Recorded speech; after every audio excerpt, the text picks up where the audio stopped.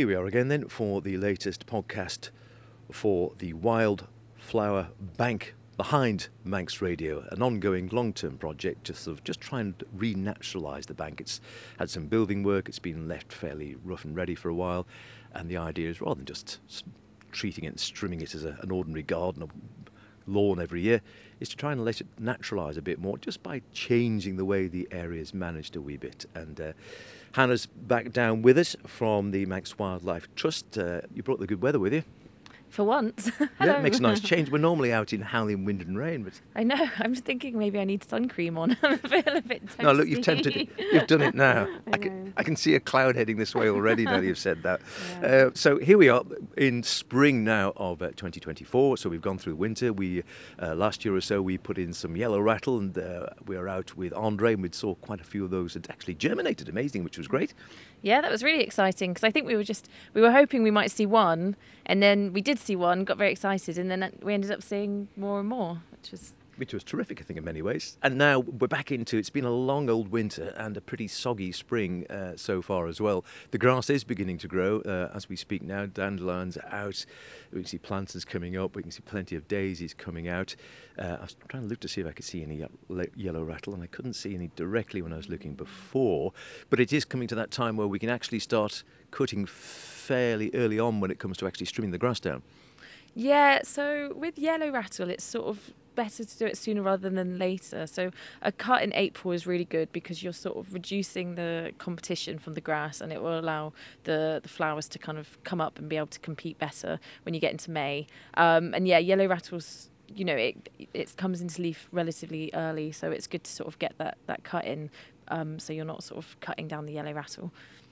And we're actually just down at the bottom end of the bank, so a lot of the bank is just down to grass. We've sown it with some of the yellow rattle to try and compete and parasitise some of the grass around there and help some of the wildflowers take a hold, hopefully, over a period of years. But we're going to give it a bit of a helping hand down towards the building. And again, it is always this balance with some of these projects in that, yes, they might not look as beautiful as you might want for a while, so actually giving them a little helping hand and putting a few extra wildflowers here and there in might not go amiss. So you brought a little selection along very kindly today that we're going to pop in the sort of, I suppose you call it sort of, it's not a rockery as much, I think it's the remnants of some building work from a few years back when there was an extra part put onto the Manx Radio building, so there's still lots of old bits of rubble and bits of concrete, but Andre was quite taken with this because it was fairly poor, I think, in nutrients, not fantastically rich or deep in soil, and so for a wild flower point of view, it's comparative heaven. Yeah, definitely. Although I'm looking at the gradient and I'm thinking it might be a bit of a scramble trying to get them in, but we'll do our best. You're the woman for the job, I know. I know. If you hear gravel moving and then a loud ouch, then you know what's happened. She's like a mountain goat with a trowel when she gets going. There's absolutely no stopping it. What have you got in the tray? So we've got a selection of things. We've got a dog violet here, this little purple plant. Oh, that's pretty, yeah, in flower. Yeah, it's sort of hiding. We've got lots of red clover. We've got common bird's foot trefoil. And the red clover and the bird's foot trefoil, they're great to have in there because they're sort of real biodiversity heavyweights. They bring lots of nectar and they're really, really popular for pollinators. So they sort of get the guys that you want in early while sort of other things are establishing themselves. We've got self-heal there, so that's like a little purple flower that's very nice. We've got a variety of grasses, and then this one here is Smith's peppercress, which I find quite hard to say, so that's why I took it a bit slowly. And that's sort of like a white flower. So those are the main. Oh, and then we've got bulbous buttercup, which is down there somewhere. So that's most of them. I think there's some other grasses in there, but I'm not very good at grasses. So no, grass is always, yeah, they bypass me as well, I must admit, hard as I might try from time to time to get a bit better on them, and I think, no, I can't remember again now which one that is, and there's so many different types, and which one's grass, and then which one's sedge, and yeah. Anyway, there's a good selection here, so we can spread those around a little bit.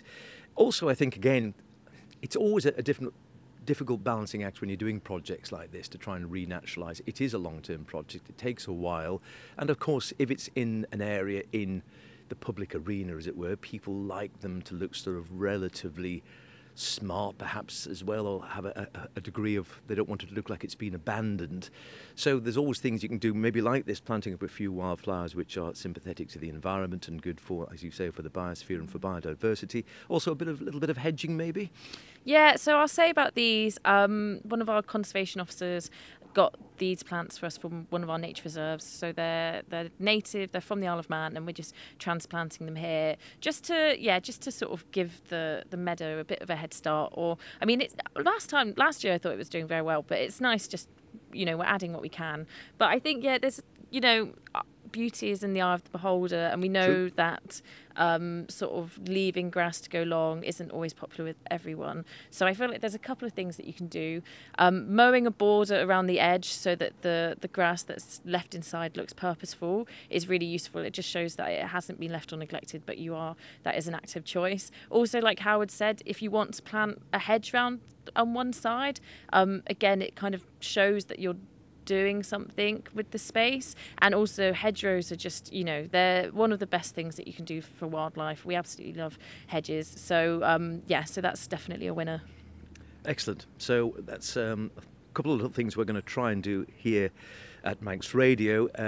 We also might, I think, the area down here, God willing we ever get any sun this summer, that some of the staff like to come and sit out and have their lunches and such like. So we'll maybe put some flowers in pots down there. And again, I might bring up from my own patch at home, where I've had actually a load of forget-me-nots, which have all self-seeded from somewhere, probably someone's garden, but they're a pretty little plant and certainly always remind me of summer when I was a kid. And around these borders here, if I brought some of these self-seeded ones up, I could dot them in, which might give a little added splash of colour down this bottom border, closer to the building, which isn't going to interfere with the main part of the meadow further up there too much, so where it's a bit more soily down the bottom here. So things you can do like that, just to try and strike that balance between allowing things to naturalise and try and get this biodiverse sort of meadow area back again, at the same time as keeping it looking like it is being managed rather than abandoned for perhaps the naysayers or those who aren't quite too certain about it and want to see the area looking like it has been cared for in one way or another.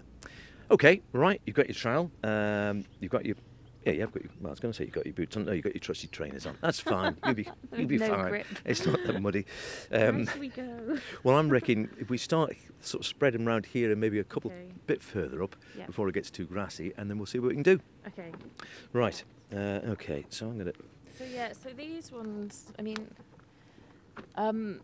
So Andre said that we don't want to dig very far down because basically they're just in compost, and that will sort of break down and break away. So if we dig any sort of hole, then the hole might be left there.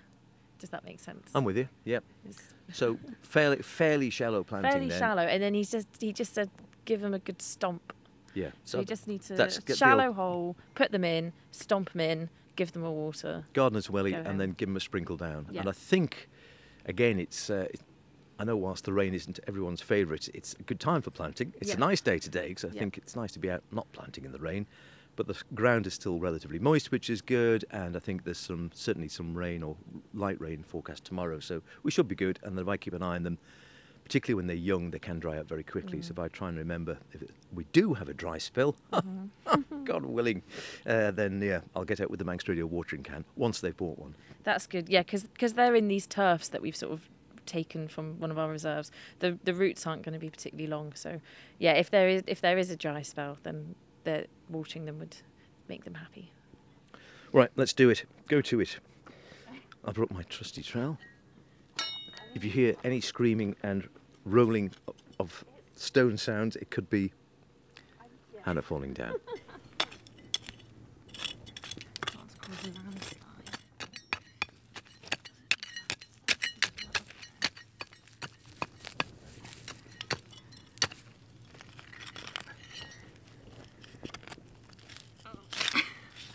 No, it's just recording me making grunting noises.